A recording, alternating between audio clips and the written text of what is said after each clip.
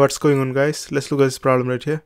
Here this question is asking, using the schematic diagram and the open circuit characteristics, explain the operation principle of a self-excited DC shunt generator. Now let's see how we can explain this. According to Faraday's laws of electromagnetic induction, according to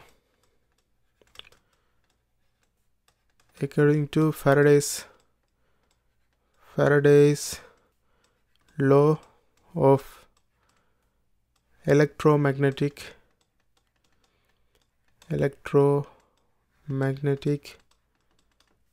induction, whenever a conductor is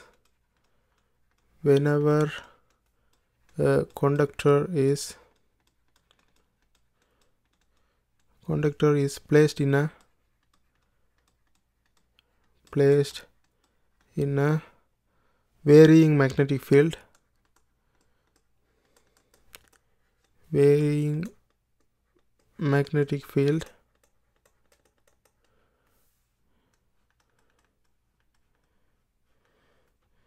on EMF is an EMF is to get induced.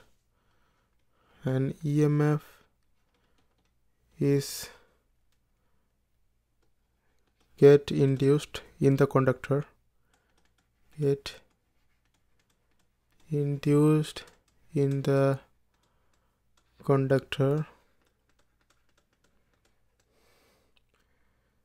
is operating principle of DC shunt generator.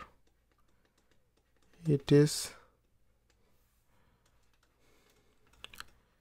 operating principle